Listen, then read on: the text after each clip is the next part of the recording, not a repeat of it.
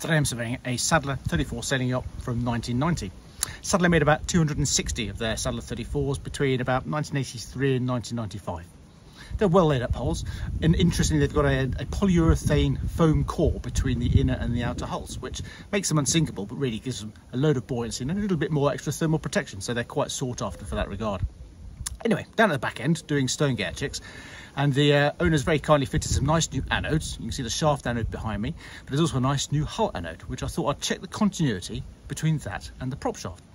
If you can have an electrical bonding system inside connecting skin fittings and the engine to the anode, then we check for resistance on the outside and see what we find. So let's have a look.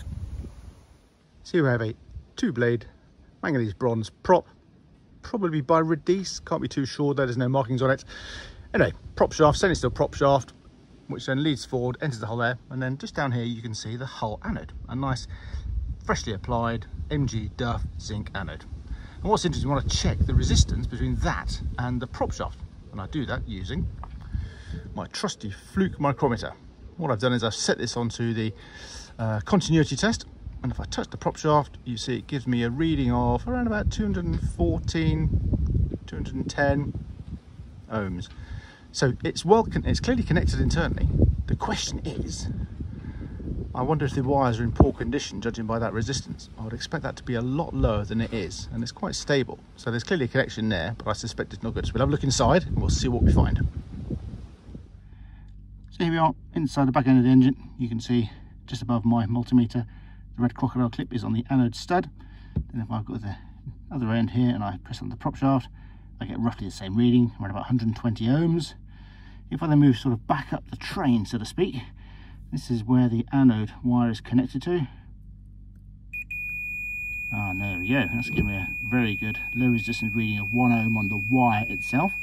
So the wire is coming to the back of the gearbox here, attached to the throttle body plate. There we go, that's low resistance, and then it goes into here.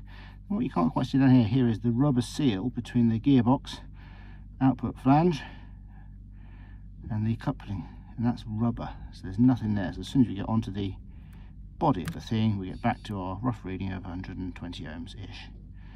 So there we go. So the problem is the location of this connector wire is protecting the engine, and there's a cable going the other way to the P bracket, but that leaves the prop and the prop shaft unprotected. Anodes are fitted to help reduce the rate of galvanic corrosion in important parts of your boat. The stern gear, the rudder fittings, the prop shaft, the prop, and everything else.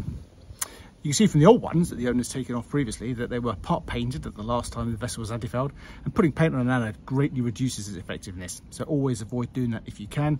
Sometimes you can mask them up or rub soap over them, then the soap washes off once you finish painting. Anyway, the higher resistance between the gearbox and the prop shaft probably explains why the shaft anodes are worn in preference in some ways to the hull anode, which is quite an interesting observation. Having a bonding system inside is good, not essential on all vessels, but certainly can work well on some, but it's important to make sure that it's set up right so that all the parts that are connected are at the same resistance potential. Hope you found it useful and informative. If you did, check out this video here where I found wasted anodes on a narrowboat and what that meant for the hull. Thanks for watching, I'll see you all next time.